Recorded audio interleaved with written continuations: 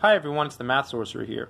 In this video, I want to talk about a book that I purchased a long time ago, and I bought it mainly as a reference, and it ended up actually being a pretty good book. It's called Modern Algebra: An Introduction, and it's written by John R. Durbin, and this is the second edition. This book is unique from other books in a few ways. Let's take a look inside. Okay, so this is the first page of the table of contents. So chapter 1 is on mappings and operations.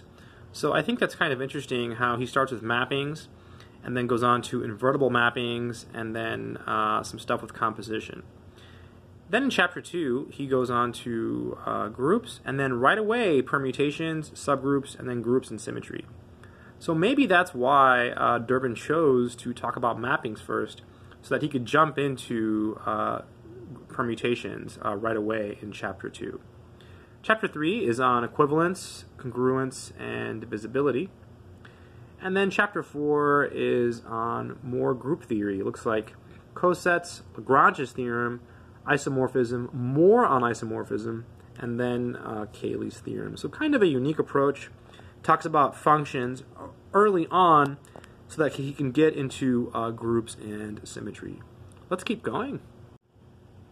So if you're wondering what a ring is, well, Durbin does it quite early in the book. He goes into rings in chapter 5, and he does a good job. I've actually read some of the ring theory sections in this textbook. He talks about some more specific things, the familiar number systems. Then he goes back to groups, talks about group homomorphisms.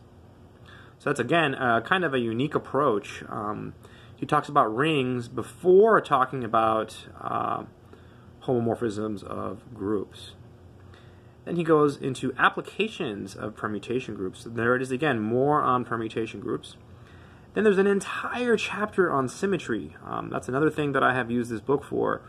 This is one of the few books that I have that has this type of stuff in it, so it makes it a quite unique book. Then he goes on to some standard stuff with polynomials, quotient rings, again pretty standard, field extensions, polynomial equations, and then geometric constructions and algebraic coding.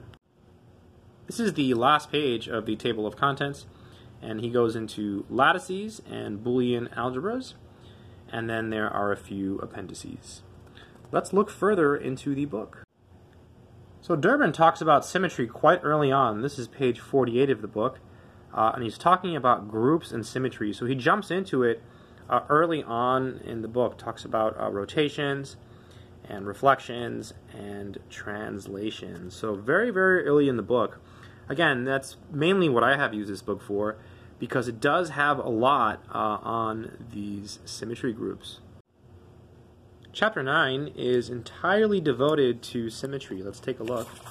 So he talks about finite symmetry groups and then goes from there. As you can see from the pictures, he does give lots of illustrations, which is really important when trying to understand symmetry groups, right? So I think this is a really, really good book to learn about this type of stuff, because it's not found in other books. The exercises in this book are not so difficult. This is considered a beginner book on abstract algebra, so in theory, if you read through the book carefully, you should be able to do most of the exercises. Sure, you'll get stuck on some of the problems, but that is normal, right? It is abstract algebra.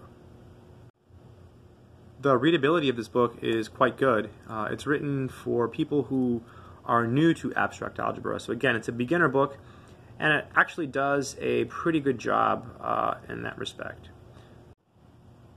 So overall, I think this is a really good book for beginners.